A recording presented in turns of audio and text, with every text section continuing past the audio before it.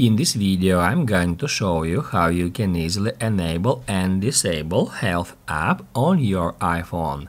Be sure to watch the video to the very end so you don't make any mistakes. As you can see, now Health app icon located on my home screen, which definitely means that it is currently enabled on my iPhone, and now I'll show you how we can easily disable it. To do that, we need to head over to Settings. I'm going to show you from the beginning. So first off, we need to open up Settings.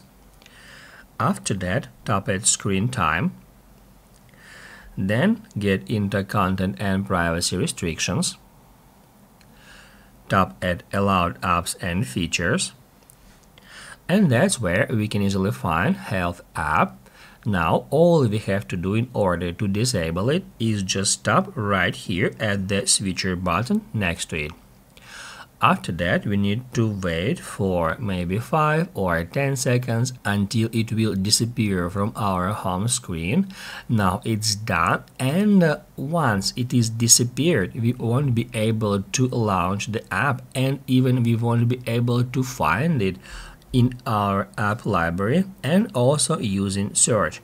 I can go to search, however, if I try to search for Health, I won't be able to find it. If we want to get it back, all we have to do is just go back to Settings and then activate it at Allowed Apps and Features, and then after 5 or 10 seconds it will appear again. As you can see, here it is. Now we can open it up and use it. Basically guys, that's it. So if this video was helpful for you, don't forget to hit the like button.